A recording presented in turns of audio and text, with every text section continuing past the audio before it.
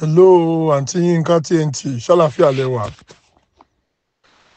Ẹ kú ẹ kú àsìkò yìí o. Mo kí yín, mo lù yín lọ́gọ ẹnu. Ẹ kú iṣẹ́ kó lè dá tẹ́ ń ṣe o. Olódùmarè á wà pẹ̀lú gbogbo wa o. Mo believe pé the last time tá a jọ sọ̀rọ̀ ní ìgbà case ta ni Ọlọ́run tí mo pè yín láti US. Mo tún send message yín lénìí torí mo fẹ́ pe àkíyèsí yín sí àwọn kankan tí mo rí ní orí interview tẹ́ ṣe pẹ̀lú ẹ̀gbọ́n wa Dr. Yinka Ayefele. Mo fẹ́ kẹ́ rántí nǹkan kan wípé Yorùbá ò gọ̀, number one nìyẹn. Now mi ò ní fàágùn, mo kàn máa mú ní ṣókí. Mo fẹ́ béèrè question kan lọ́wọ́ yín àti Yinka. Ǹjẹ́ ẹ ti gbọ́ nípa ètò kan tó ń pè ní kọ́kọ́rọ́ alátẹ̀rí tí Dr. Oríyọmí Hamzat tó ń ṣe nìbàdàn? Tó bá yẹ pé ti gbọ́ ètò yẹn rí, màá wá fún yín ní question kan. Tẹ́ bá lè dáhùn question yẹn honestly and truthfully and correctly, I am ready to pay ₦1 million sí any charity of your choice. Mo máa béèrè question yẹn sì màá wá pause, màá jẹ́ kẹ́ ẹ lọ ronú sí i, màá wá padà wá sọ answer ẹ̀ fún yín. Question yẹn ni wípé ẹ jọ̀ọ́ mo fẹ́ béèrè lọ́wọ́ yín àti Yinka, kí ni wọ́n máa ń ṣe ní the first 1 hour of kọ́kọ́rọ́ alátẹ? Kí ni nǹkan tó máa ń ṣe tó pọ̀ jù? Kí ni nǹkan tẹ́ rò pé ó ń ṣẹlẹ̀ ńbẹ̀ tó jẹ́ the major part of that first 1 hour? Ẹ lọ ronú sí i. Now ẹ jẹ́ kí n wọnú ọ̀rọ̀ tí mo fẹ́ sọ, màá tún padà wá síbẹ̀ yẹn. Nínú interview yín pẹ̀lú Dr. Yinka Ayefele, mo rí wípé ẹ tẹnumọ́ nǹkan kan wípé after all bọ̀bọ́ yìí kò dárúkọ ìṣẹ̀ṣe. Bẹ́ẹ̀ ṣe ń sọ náà l'Ayefele náà ń sọ. Ẹ jẹ́ kí n fún yín ní example kan, mọ̀ bọ́lọ́gbọ́n èèyàn nìyí. Now ẹ̀yin ń ṣe show Oko Àtòbò, gbogbo ayé dẹ̀ mọ̀ yín mọ́. Ká wá gbà pé nìkan wá jáde ń sìn, ó wá ń sọ ọ̀rọ̀ tó jọ propaganda lórí social media pé gbogbo àwọn tó ń ṣe show Oko Àtòbò ẹ sá fún wọn o, wọ́n máa ń fi obìnrin, wọ́n máa lọ ń tà wọ́n fún àwọn tó máa ń gbé wọn pa ni. Kẹ́ni ẹ̀ dẹ̀ máa sọ lórí social media, kó máa sọ, kó máa ránu mọ́. Ṣé mo pé máa jáde máa ṣe show pé tọ̀dọ̀ yín ò rí bẹ́ẹ̀? Ṣé mo ṣá? Ẹ máa wá wẹra yín mọ́. Tẹ́ bá wẹra yín mọ́ gan, àwọn èèyàn á pè yín pé Yinka TNT bọ́ta. Kí ló mọ̀ nípa ní tó ń sọ yìí? Ń ló dífá fún àwọn oníṣẹ̀ṣe tó jáde. They are stakeholders. Torí pé bọ̀bọ́ yẹn dárúkọ òrìṣà. Ẹ má jẹ́ ká rí wọn bí aláṣejù. Wọ́n lọ sí Fresh FM, wọ́n lọ protest. Ẹ má jẹ́ ká rí wọn bí aláṣejù. It is within their rights. Ká máa tẹnumọ́ pé bọ̀bọ́ yẹn after all kò dárúkọ ìṣẹ̀ṣe, kò di dandan kó dárúkọ ìṣẹ̀ṣe mà. Nínú example tí mo fún yín, tó bá jẹ́ pé ẹ̀yin lẹ̀ show Oko Àtòbò táyé mọ̀ yín sẹ́, kẹ́nìkan dẹ̀ jáde kó ní gbogbo àwọn tó ń ṣe òun mọ̀, ó dá òun lójú, òun lè gbé ẹ̀rí jáde pé ṣe náà ń ta àwọn obìnrin fún àwọn tó ń pa wọ́n. Ẹ máa jáde, ẹ máa ṣe show pé kò jọ́ lọ́dọ̀ tí yín. Ṣé àwọn pé kò dárúkọ tí Yinka TNT? So kò dìgbà tí wọ́n bá dárúkọ ìṣẹ̀ṣe, in tó fi lè dífá fún, tó fi lè dárúkọ òrìṣà, tó lè jẹ́ pé òrìṣà làwọn oníṣẹ̀ṣe gbé dání. Mi ò rò pé ó yẹ ká tún máa beat around the bush pé after all kò dárúkọ ìṣẹ̀ṣe, torí mọ̀ pé ẹ kàwé, ẹ dẹ̀ lajú. Yinka Ayefele náà the same thing. Is exposed and is educated. So kò yẹ kẹ́yìn méjì tiẹ̀ lọ bẹ̀yẹn rárá. It is within their rights and their jurisdiction láti sọ ní tí wọ́n sọ yẹn. Now, let me now come back to the question I asked earlier so that ọ̀rọ̀ mi á lè clear sí yín. Question tí ń béèrè lọ́wọ́ yín lákọ̀ọ́kọ́ ni pé ǹjẹ́ ẹ máa ń wo ètò kọ́kọ́rọ́ alátẹ? Mo mọ̀ pé ẹ máa ń wò ó. Ǹjẹ́ ẹ mọ ohun tí wọ́n ń ṣe ní the first 1 hour of kọ́kọ́rọ́ alátẹ? Ó ṣeé ṣe kẹ́ ẹ má mọ̀ ọ́. Tẹ́ ẹ bá dẹ̀ ti mọ̀ ọ́, èmi ń ṣèlérí fún yín pé ẹ̀bùn wà nílẹ̀ fún yín. Kí wá ni tí wọ́n fẹ́ sọ fún yín pé wọ́n máa ń ṣe ní first 1 hour of kọ́kọ́rọ́ alátẹ? Lẹ́yìn táwọn pásítọ̀ bá ti wá, tán ti sọ tiwọn, tán ti ṣe 10 minutes of wáàsí. Àfáà wa ó ṣe 10 minutes of wáàsí. Pásítọ̀ ṣe 10 minutes of ìwàásù. wọ́n dẹ̀ polówó ọjà bíi méjì mẹ́ta. Ihun tí wọ́n máa ń ṣe jù ní Kọ́kọ́rọ́ Alátẹ òun ni wọ́n pe kíní yẹn ní à ń wá. Ìjọba pé Kọ́kọ́rọ́ Alátẹ ìlú Ìbàdàn ló ti ń ṣe. Ìlú Ìbàdàn ẹni tó ṣẹlẹ̀ ti ṣẹlẹ̀. Mo fẹ́ kẹ́ fi òye àti làákàyè tẹ̀lé mi. Torí pé ní ìwòye tèmi ó dà yẹn pé ẹ wo fídíò yẹn in its entirety kẹ́yìn tó jump out kẹ́ tó ṣe interview. And that is the reason why tẹ́ni ìdàtí padà lọ wo fídíò yẹn interview yẹn kẹ́ bá understand reason táwọn tó ń para fi ń para. Now ní Kọ́kọ́rọ́ Alátẹ yẹn wọ́n máa ń ṣe kíní àwọn ń pè ní à ń wá. Wọ́n á gbé fọ́tò jáde. Zainab Bilikisu ní ìdí arẹrẹ ó ti sọnù láti jẹta ẹni bàbá rí ẹ pé Kọ́kọ́rọ́ Alátẹ wá sí orí ètò ẹ wá sí iléeṣẹ́ Àgídìgbò. Ẹ jákun o à ń wá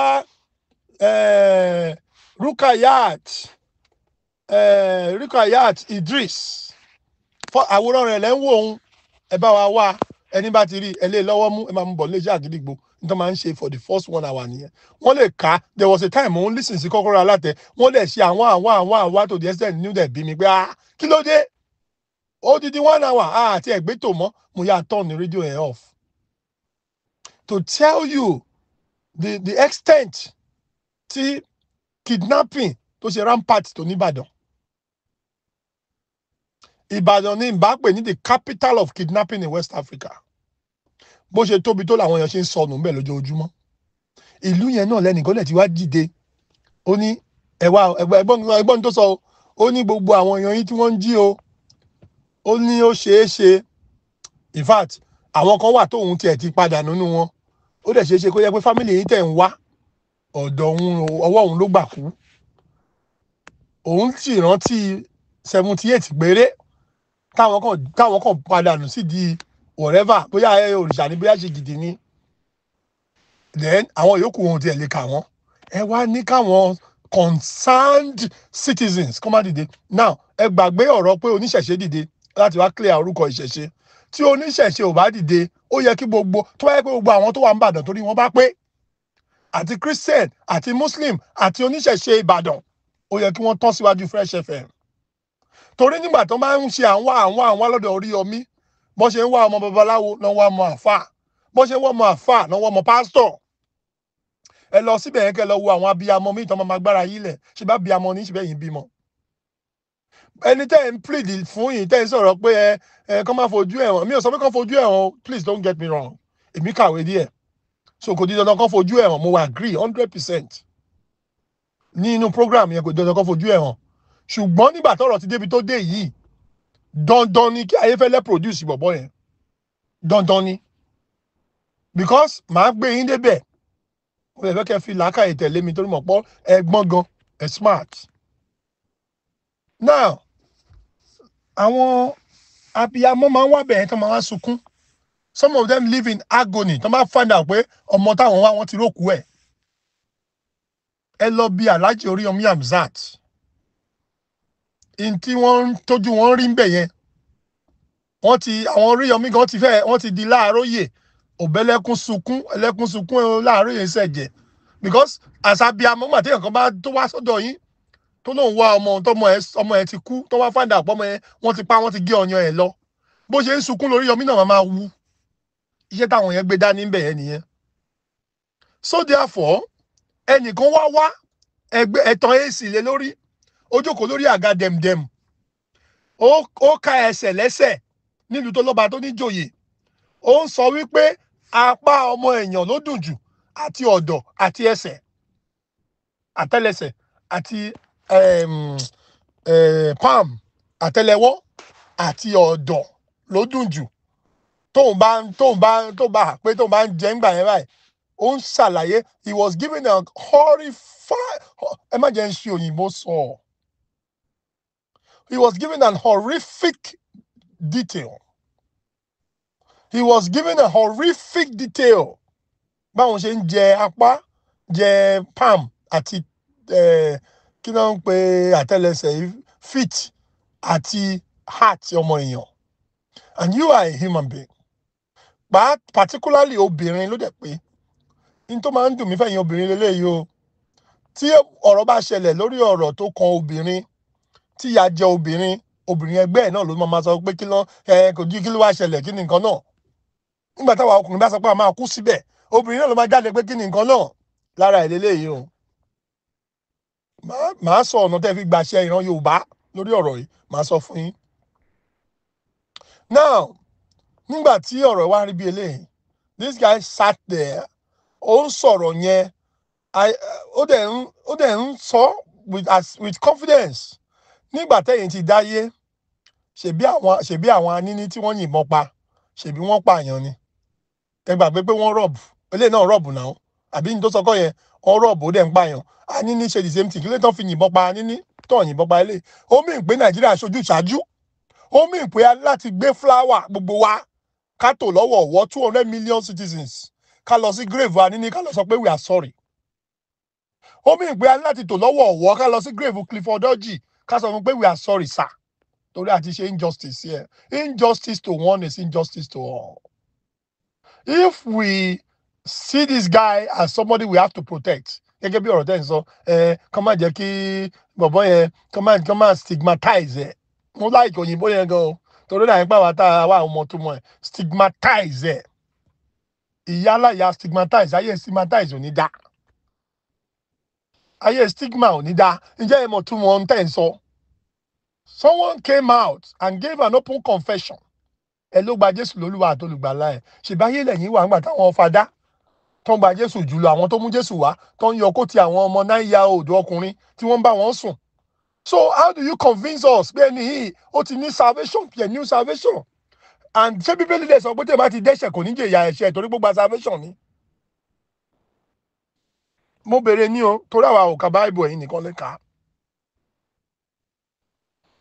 Ṣé Bíbélì ti yín promise wípé ní ayé ń bí tó bá ti ṣe nǹkan ò ní jìyà ẹ̀, wọ́n gbọ́dọ̀ dáríjì ẹ̀, wọ́n gbọ́dọ̀, òfin gbọ́dọ̀ sọ pé okay my lord olúwa mi ó ti gba Jésù, ó dáa náà ẹ jẹ́ kó máa lọ lé. Ṣé nǹkan tí Bíbélì sọ nìyẹn? Ṣé ó wà ní constitution Nàìjíríà bẹ́ẹ̀? Ẹ máa gbọ́ mi mà, mi ò sọ pé Ayéfẹ́lẹ́ wrong pé kò ṣí ojú bọ̀bọ́ yẹn, no. Iṣẹ́ ẹ̀ ló ń ṣe, and I think he did the right thing. I'm not here to fault Ayéfẹ́lẹ́. Interview yín ni mo wá láti wá fún yín ní constructive criticism lórí ẹ̀ kẹ́ ẹ lè ṣàtúnṣe. Interview yín ẹ fẹ́ bá Ayéfẹ́lẹ́ ṣe what you call damage control. Ó dẹ̀ wrong. Medication after death ni. Ìyẹn fún àwa Yorùbá tá à ń ronú díẹ̀díẹ̀. Àwọn tí ò ronú wọ́n máa pàtẹ́wọ́ fún yín pé you did a marvelous job. Marvelous job báwo? Interview tẹ́ ṣe to me ẹ tún bọ̀rọ̀ jẹ́ ni, because ẹ ń sọ nínú interview yẹn pé bàbá yẹn ò dárúkọ ìṣẹ̀ṣe. Èmi ẹ̀ ti fún yín lé example reason why tí ò di dandan kan dárúkọ ìṣẹ̀ṣe tí ìṣẹ̀ṣe lè gbọ́dọ̀ dìde pé no, enough is enough, ìyẹn ti ìṣẹ̀ṣe. But I'm speaking now as a concerned citizen. Ṣé kò di dandan kó jẹ́ pé ọ̀rọ̀ yìí kó kan ẹni tó ń ṣẹ̀ṣẹ̀ṣe? Tí ìṣẹ̀ṣe ò bá dá sí, mo expect pé by today gbogbo ìlú Ìbàdàn pastor, imam, aláwo kan wà níwájú Fresh FM demanding the head of that guy, demanding the arrest of that guy. Níbo lẹ ti rí èèyàn tí wọ́n arrest mà? Mo bèrè lẹ́ẹ̀kan sí. Láyé Aníní ó pààyàn, ó rob, wọ́n dẹ̀ yìnbọn pa. Kí bo tàládájọ́ tó dá ẹjọ́ bọ̀bọ́ ẹ̀ 12 times 14 times tó lọ ẹ̀wọ̀n tó ní kán máa sílẹ̀. Ṣé mọ̀ pé nínú interview ó indict ìjọba tó ní àwọn gọ́ọ̀mẹ̀ntì ń jẹran? Mo á tún fẹ́ pe àkíyèsí yín sí nǹkan kan. Ǹjẹ́ ẹ mọ̀ pé bọ̀bọ́ ẹ̀ gbogbo nǹkan tó sọ ẹ̀ dá follow details interview yẹn ẹ rí i pé these things are recent. Báwo ni mo ṣe mọ̀? Honourable Sugar tó ń sọ̀rọ̀ ẹ̀ jẹ́ pé Sugar died recently. Sugar kú sí ò tí pé 5 years.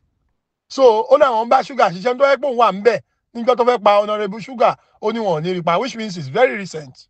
Tẹ́ bá tún wo price tó náà ń gbà, ó lóun máa ń charge between 50 to 80 million fún assassination. Náà àti Yinka TNT, that tells you wípé intan sọ yóò pẹ́ rárá. Ǹjẹ́ mo yẹ àwọn èèyàn tí bọ̀bọ́ ti ba ayé ẹ̀ jẹ́? Ǹjẹ́ mo yẹ family tó ti sọ dahoro? Ǹjẹ́ mo yẹ ọmọ ológo tó ti sọ di ọmọ olóṣó to the extent because pé ó ti pa breadwinner wọn? Irú bank manager tó láwọn lọ padà nìkan ní kó sign paper yẹn. Ǹjẹ́ mo yẹ bùkátà tí yẹn ń gbé nínú ẹbí ẹ̀ tí bọ̀bọ́ ẹ̀ dẹ̀ waste ẹ̀ dànù just like that? Now inú ẹni ẹ̀ wá àwọn kan wá ń demand wípé kán arrest ẹ̀ because really àwọn tó sọ pé kán ṣí ojú ẹ̀ kò ní mínì sí mi bóyá wọ́n ṣí ojú àbí wọn ò ṣí kò ní jọ́tà ní lójú ẹ̀ because he needs to be arrested. Adájọ́ tó ṣe ẹjọ́ ẹ̀ needs to be arrested. Ṣé ń gbọ́ mi mà? Òun àti adájọ́ 12 or whatever tó ń ṣe ẹjọ́ ẹ̀ bọ̀bọ́ yẹn fún murder each time tó lọ síwájú adájọ́ fún murder tó dẹ̀ ń get away pẹ̀lú slap on the wrist. Ó yẹ kí wọ́n arrest adájọ́ ẹ̀. Ṣebí ìlú òyìnbó lẹ́yìn ń gbé. Let me tell you, Aunty Yinka, sensitivity ọ̀rọ̀ yóò dà pé ẹ understand it. This guy is a serial killer. Ẹ lọ sí library ní London tẹwà. Ẹ lọ kàwé nípa serial killers. Ẹ lọ study díẹ̀ nípa history àwọn ẹ kàn type ẹ̀ sí Google pé serial killers ní UK. Ẹ lọ ka àwọn ìtàn tó ti ṣẹlẹ̀ àwọn serial killers tán ti mú ayé aláyé tán ti bàjẹ́ kí wá ní ìjọba ṣe fún wọn. Ṣé wọ́n bú wọn wá sí Fresh FM tán nípa ẹ má ṣe ojú wọn o tó bá rẹ̀ ti lọ ẹ ra biskit àti kóòkì fún kó máa lọ torí ó wá fún wa ní ìrírí ayé. To hell with ìrírí ayé. We are not interested pé kó máa sọ story lórí rédíò káyà yẹn máa lè pèpè ayé ìgbà yẹn ti kọjá. We are not interested in that. Interest wa ò ju pé báwo ni ilẹ̀ Yorùbá ṣe máa lálàáfíà tí wọn ò ní máa jí àwọn èèyàn wa gbé mọ́. 2 years, let me see, 4 years ago, before COVID, mo fẹ́ lọ Nàìjíríà, àwọn èèyàn ń pè mí kí n má wá pé it's too dangerous. Ìlú tán bí wa sí nìyẹn. Because of people like this. Wọ́n sọ àwọn èèyàn the homeless, àwọn èèyàn ń sá kiri. People are in kí ló máa ń pe camp yìí, refugee camp ní Ogun State today, Yoruba people, because of people like this. Fúlàní gbọ̀nà kan, àwọn ilé ìgbọ̀nà kan, wọ́n wá gbérú ẹ̀ wá sí Fresh FM. Àwọn kan wá ń demand wípé ẹ fún wa ní bọ̀bọ̀ yìí kó wá ṣẹlàyé tẹnu lọ́dọ̀ ìjọba. Ẹ wá ní wọ́n yẹ kán gbójú ẹ̀wọ̀n kò yẹ kán gbójú ẹ̀wọ̀n. Mo mọ̀ pé kàwé náà. Ọ̀rọ̀ pọ́n gbójú ẹ̀wọ̀n ò ní mínì sí mi kò kàn mí sẹ́. Kò sí nǹkan tí mo fẹ́ fojú ẹ̀ ṣe, but I want the guy behind bars. Ó dẹ̀ gbọ́dọ̀ jẹ́ òun. So àwọn tó ní pé kán mú wá fún àwọn wọn mọ̀ nǹkan tí wọ́n sọ. Àwọn fẹ́ rí bọ̀bọ̀ yìí wọ́n fẹ́ fojú rinjú pẹ̀lú ẹ̀. Just because pé àwọn ìjà ló dé lórí ìdòwe ọ̀rọ̀ Yorùbá ò ṣe dá sí. Because àwọn àfà àtàwọn Christians nísìn wọ́n káwọ́ gbéra wọ́n wò bí pé àwọn ò rí nǹkan kan. Oníṣẹ̀ṣe versus Ayéfẹ́lẹ́ ni. Ṣùgbọ́n torí wọ́n bá pé wọ́n mọ̀ pé gbogbo wọn ló yẹ kán dìde lọ bá Ayéfẹ́lẹ́ pé afẹ́rẹ́ ní ìṣe. Torí àwọn Kádíjà àwọn tán ti jí gbé ń Ìbàdàn. Àwọn Mílíkìsù wọn tán ti jí gbé. Àwọn Zainab wọn tán ti padà nù. Ẹni tó ń pa wọn lélẹ̀. So torí Muslim bá pé wọ́n join ní àwọn oníṣẹ̀ṣe. For once, ká gbàgbé ìjà ẹ̀sìn tó wà nílẹ̀. We have a common enemy. Ó yẹ kí gbogbo wa dìde pé no, enough is enough. Àwọn Muslim tó bá lè support inú kò bá ara wọn ni só ti ń rùn because the guy was a Muslim. So mi ò tiẹ̀ fẹ́ dive lọ síbi religious aspect of it. But interview tẹ́ ẹ ṣe ni mo fẹ́ ṣe analysis ẹ̀ fún yín. So gẹ́gẹ́ mo sọ fún yín bank manager tó pa ẹ ṣe hàn pé breadwinner àwọn kan ni. Did you know what had happened to the destinies of those tó jẹ́ wípé Ọlọ́run gbé kọ́ bọ̀bọ́ yẹn lọ́rùn? Abiyamọ ni ẹ wà ń lu òyìnbó ẹ̀dẹ̀ ń rèé ọmọ ẹ̀dẹ̀ mọ what it takes to raise a child nílùú òyìnbó. So imagine ẹ̀ tó wà Nàìjíríà tó lọ opportunity táwa níbí. So kán wá raise ọmọ tán kó di bank manager àbí general manager bank kan káwọn kan lè dìde kan lè lọ pa ní fọnáfọṣù torí pé wọ́n fẹ́ jalè ó dẹ̀ ní rárá. Ó yẹ kí yẹn gan ó yẹ kó jẹ́ kí orí wa gbóná pé no.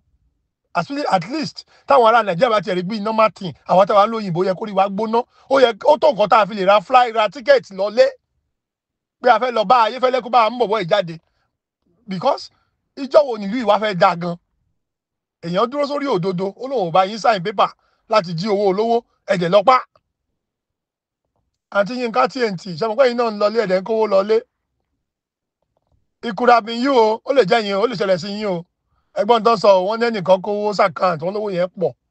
The next thing wọ́n dẹ̀ lọ wọ́n bargain wọ́n fún assassin lówó kó pa ẹni yẹn. Nígbà tó pa ẹni yẹn tán wọ́n wò pé òkè àwọn manager láti sign manager kan lòun ò sign wọ́n dẹ̀ pa yẹn dànù.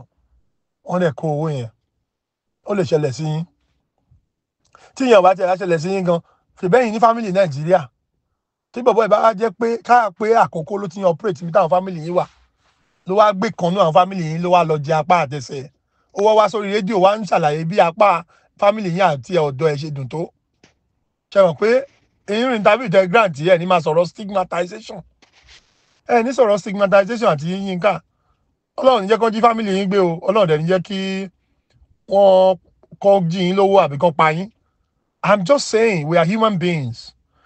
Gbọ́ interview ẹ kàn mú lórí àwọn kan wá bá Ayefele pé kó produce ẹni yẹn ó ti go viral ẹ sáré ṣe interview fún láti ṣe ẹ fẹ́ bomi wọn ní ìdẹ ẹ jẹ́ kí kíní yẹn take course ẹ jẹ́ káwọn tó ń lọbẹ̀ kán fẹ́ ṣe ká sanitize ìlú wa once and for all. Enough is enough. Bọ́bọ́ ti indict ìjọba gan tó bá step in a jẹ́ pé lóòótọ́ ló ń jẹ ẹran èèyàn. We need to know these things. Ìjọ kìíní àná ní soccer ẹ wo àwọn lives tó waste síbẹ̀ yẹn. Now this guy is telling us wípé sẹ́ àwọn làwọn ṣe alápàtà ẹran. Okay now you are telling me pé ó ti da Christian. How am I sure? Pé bọ̀bọ́ yìí o kò ní di ọ̀la kó wo church member ẹ̀ kan sùn pé lè òkúkú dáadáa mẹ́wàá kò kúkú wúlò fún wa ń bí kó dẹ̀ du kó jẹ ẹran ẹ̀ kó ó kúkú ti ròyìn bẹ́ẹ̀ rán ṣe dùn tó ó dẹ̀ ń sọ ìfáàtì yín bẹ̀yẹn ló dùn mí jù ó yẹ tó bá yẹ pé Ayefele wà lórí wíṣẹ́ ó yẹ kó dìde kó gbé ń gbàjú ni òun sọ bó ṣe ń jẹ ẹran tó ń jẹ kí ni wọ́n pàmò èèyàn àti ọ̀dọ̀ àti ẹsẹ̀ mo jẹ́rìí Oríyọmí Hamzat tó máa work out ni tí ò bá fọlọ́pàá gbé mo jẹ́rìí Oríyọmí Hamzat ó máa work out ni àbí kó fọlọ́pàá gbé ẹ má yẹ ká máa gbé sídìí ìbàjẹ́ náà ẹ wá ń scold Ayefele pé professionalism ẹ dẹ̀ ti jọ sọ lẹ́yìn pé bọ̀dá Yínká mo lè scold yín díẹ̀ o kó má dàbí ẹ jẹ́ ká pe wèrè lọ́kọ ìyàwó àwa Yorùbá ò gọ̀ àti Yínká mo sọ fún yín níbẹ̀rẹ̀ pé Yorùbá ò gọ̀. níta ìjọ ń sọ gbẹ̀yìn sọ fún Ayefele pé ó yẹ kò yẹ kó ń sọ àwọn ọ̀rọ̀ kan lórí rédíò we don't care about that wọn ọ̀sẹ̀ máa sọ mo ń wo program Ayefele dáadáa àwọn ọ̀sẹ̀ máa sọ. n tó bá àwa ni wípé this is a dangerous guy nínú society wa and we need to aláti fi jófin àwọn tó dẹ̀ ń gbàbọ̀dẹ̀ pẹ̀lú ẹ̀ tó ń dá ẹjọ́ sàkámàjẹ fún ní court we need to fish them out kádájọ́ wa káwọ́ pọ̀yìn rojọ́ kádájọ́ lọ ẹ̀wọ̀n pé ó dájọ́ ó ṣe ẹjọ́ dá fún yàn kí lọ́ọ̀yà náà lọ ẹ̀wọ̀n pé ó gbè lẹ́yìn orí apààyàn ìgbà yẹn nílùú wa máa tó dáa ṣe gbádùn mi ìgbà yẹn nílùú wa máa tó dáa àwọn pé ẹnìkan gba Jésù ẹ gbàgbé bull crap yẹn is bull crap ìyẹn ò ń ṣe justification fún anybody láti commit a crime ìyẹn ò kì í ṣe is not a ticket pé okay o ó ti gba Jésù o mo ń béèrè lọ́wọ́ yín sẹ́ àwọn fadá tó gba Jésù jù lọ ṣé wọ́n máa bọ́mọ kékeré ọkùnrin sùn ní Róòmù ní Catholic ní gbogbo ẹ̀ tó dẹ̀ tó go viral all over the world tá a mọ̀ lamẹ́ríkà ń bí ń sìn wọ́n sì ń ṣe settlement lọ́wọ́ there is a large court case tó ń ṣe settlement tó ń fa àwọn èèyàn lówó àwọn tí fadá ti bá sùn. So how can you come out and be telling me pé ẹnìkan ti lọ seminary school ayé seminary school nídà. ẹ jọ̀ọ́ mo béèrè lọ́wọ́ yín àti Yínká Christian ní ẹ bira yín léèrè pé what manner of pastors are we now raising in Nigeria? What manner of pastors are we breeding?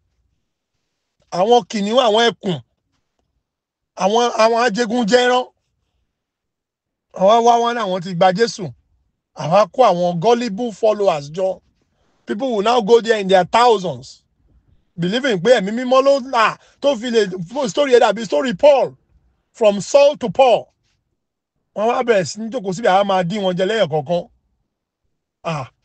kò yẹ kẹ́ ẹ ṣe inú interview bẹ́ẹ̀ yẹn o soft landing tẹ́ ìwà bá Ayefele inú kòtò lẹ́tì sí wàláhì tàláhì wàsíláwà inú kòtò lẹ́tì Ayefele sí because ẹ tún wá complicate ẹ̀ ó kò mú kan jókòó mo wò títí pé kí làwọn pípò yìí ṣé yẹn act drama fún wa ni.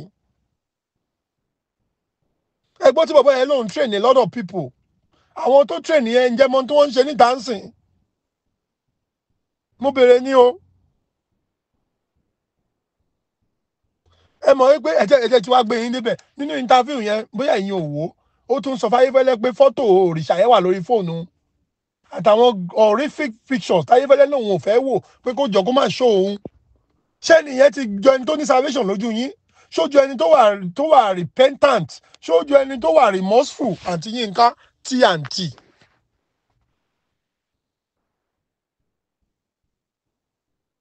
ẹ jọ mo wá fẹ́ béèrè lọ́wọ́ yín finally nígbà tá a bá sọ pé bọ̀bọ́ ẹ̀ ti ṣẹ̀ ẹ́ àti dáríjì àfẹ́ kó fi stigmatize àfẹ́ kó wà provoke láti padà sí nǹkan tó ń ṣe ẹ jọ kí wá ní justice fún àwọn victims ẹ̀ where do those 78 people ibo náà ti fẹ́ rí justice 78 plus 78 and counting níbo náà ti fẹ́ rí justice ẹ sọ fún mi àwọn tí ayé wọn bàjẹ́ ṣe wọ́n ní kí Ọlọ́run má yẹ kí olóore èèyàn kò ní problem tó lóore èèyàn má ní problem èèyàn ní problem nìyẹn àwọn táwọn yẹn jẹ́ olóore fún tó ti tara àwọn yẹn ní problem kí ló fẹ́ jẹ́ justice fáwọn yẹn if this guy is still walking around freely lójú ti tèmi bó ṣe describe èèyàn jíjẹ yẹn lórí rédíò yẹn bó ṣe dùn mọ́ lẹ́nu tó sọ pé ó ní apá páàmù èèyàn máa ń dùn gan àtẹsẹ̀ ó ní ibi mẹ́ta ló dùn jù lára èèyàn àti ọkàn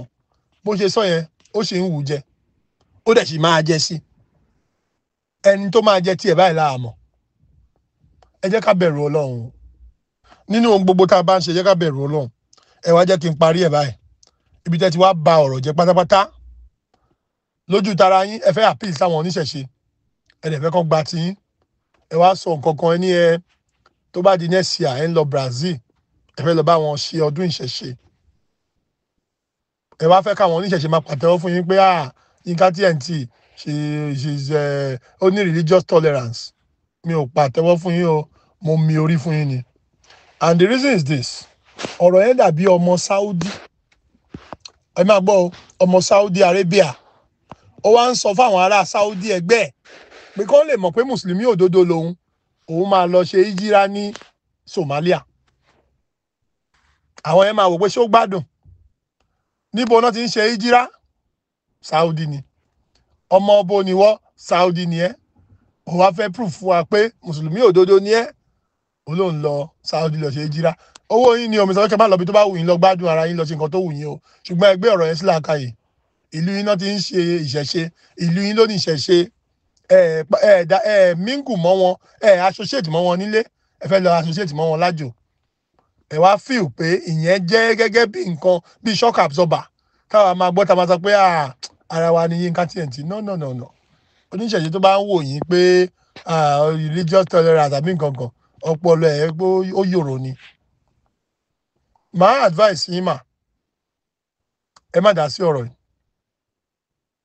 máa tútù yín advice ẹ má dá sí mi ò sí nǹkan tí mo máa ṣe fún yín o tó bá dá sí o mi ò threaten èèyàn mi ò ṣe ọlọ́pàá o kò sí èyí tó kàn mí pẹ̀lú anything but ẹ jẹ́ èèyàn kan tí mo like a dẹ̀ ti sọ̀rọ̀ rí torí nọ́mbà yín wà lọ́wọ́ mi torí ẹ̀ ni mo fi message yín personally mi ò ní ìdá tí máa ṣe show fún yàn mi ò ní time fún yẹn I'm too busy ẹ get ẹ má dá sọ̀rọ̀ yìí ẹ jẹ́ kọ́rọ̀ yẹn yọjú síbi tó yẹ kó yọjú sí bọ́ ṣe máa gbé bọ̀bọ́ yẹn òun yẹ ká máa tẹ bọ́tì yẹn lábẹ́lẹ̀ gbogbo ariwo orí social media yẹn ò necessary but since tí a ti jẹ́ kó ariwo wọ̀ òun làwa fi dá sí tí ẹ bá dẹ̀ sọ pé kí bọ̀bọ́ yẹn máa work freely màá rọ̀ yín màá bẹ̀ yín ẹ jẹ́ ká ra flower ká lọ gbé sórí glaive Clifford Orji ká wá bẹ̀ pé kó má bínú pé àṣẹ ká ra flower ká gbé sórí glaive Anini ká bẹ̀ kó má bínú pé àṣẹ torí pé a ò wà fair nínú ìdájọ́